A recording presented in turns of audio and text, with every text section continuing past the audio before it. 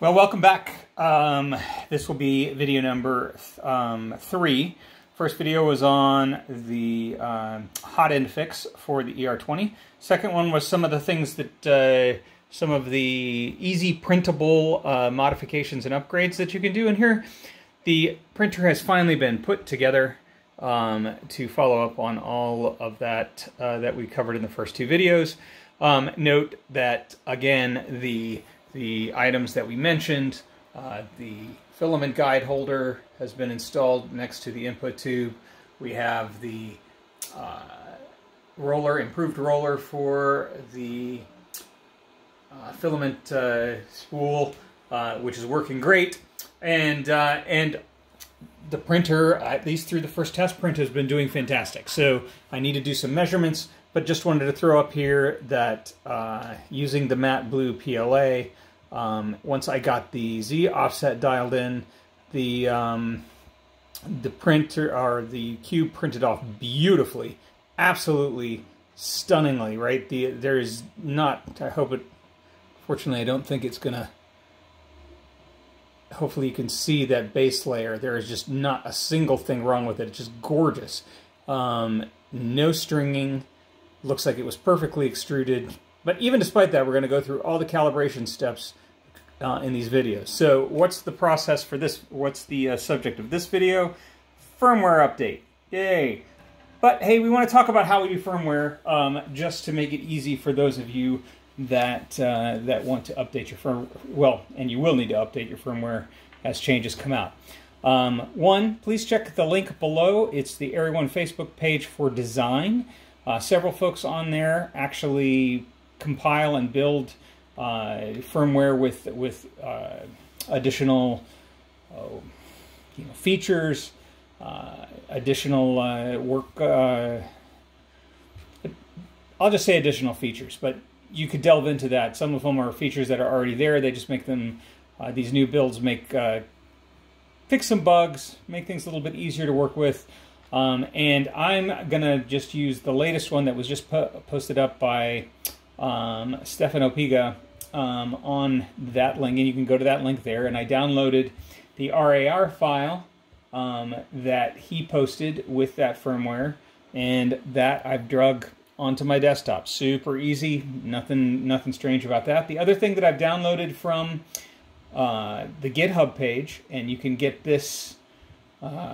I will put this, how to get to the STM32, the GitHub page for the ER20 and the firmware update stuff that has the Flashtool, which is what we need to actually do the firmware itself. So I've downloaded the Flashtool. Again, you can go to the link below to get it.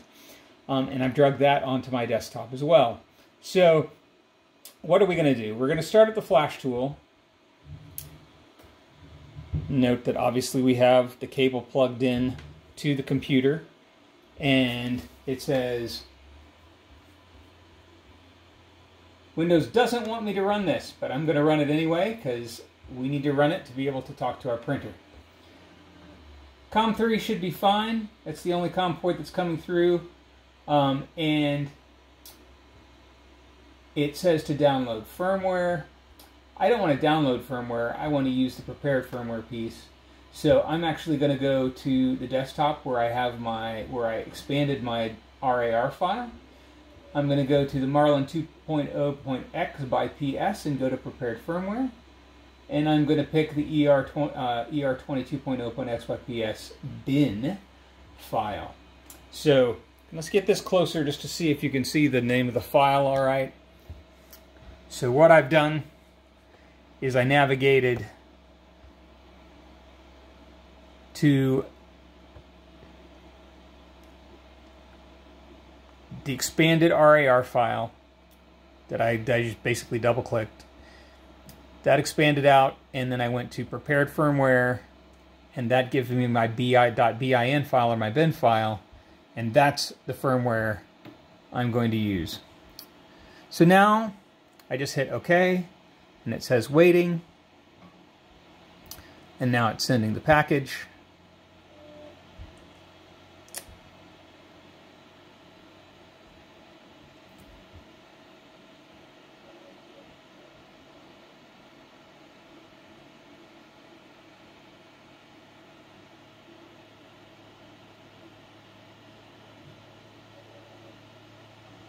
actually going pretty quickly. We're already over 60% done with sending the file over.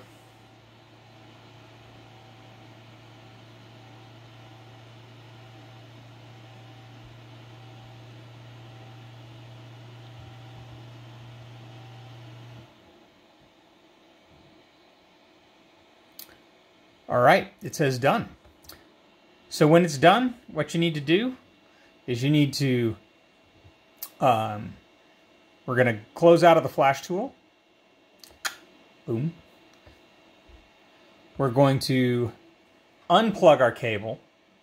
So I'm just going to unplug my cable directly here. And then we're going to shut down the ER20. Just going to let that be shut down for just a few seconds. Power it back up. And now it's showing the bug fix Marlin 2.0.x build, which should have some expanded features for us. Just going to go to About Printer. Printer info is still the Area 1 ER20. The bug fix firmware was compiled just 1 week ago, 2021-05-11. It's going to give me my board info.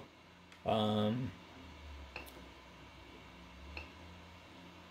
sense thermistors. Just going to give me all the information that I need. Where we should see some interesting things is in the configuration settings. So if I go to, for example, advanced settings,